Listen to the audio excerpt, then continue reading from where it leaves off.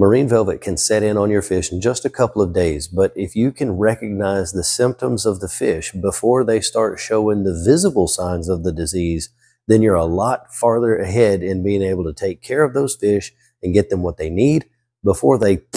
So the basic idea is that velvet is a parasite that the fish get infected with, and it begins infecting the mouth, gills, and head first before it starts affecting the rest of the fish.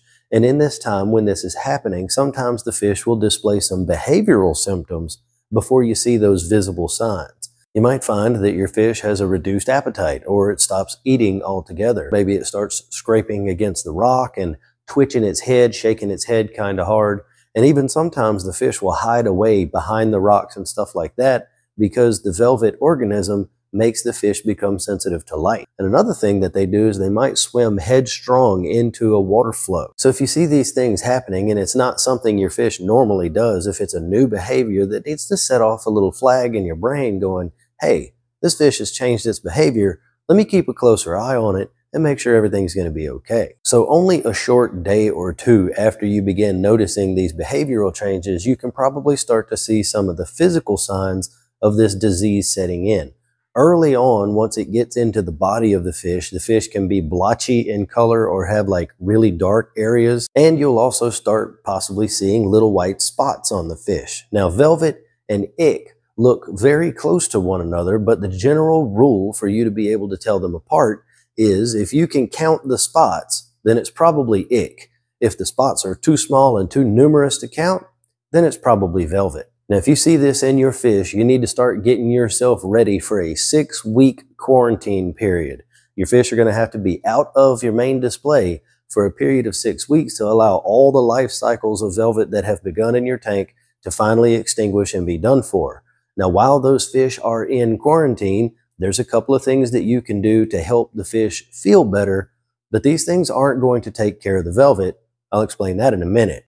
So there's pretty much about 4 things that you can do to help treat the symptoms of the fish and help the fish feel a little bit better. You can do a hydrogen peroxide bath, you can do a formalin bath, a freshwater dip, and there's even a product on the market that you can get called Ruby Red Reef Pro. You get that and bath the fish in that, and it helps make the fish feel better. But this doesn't kill the parasite. What comes next is the most important part.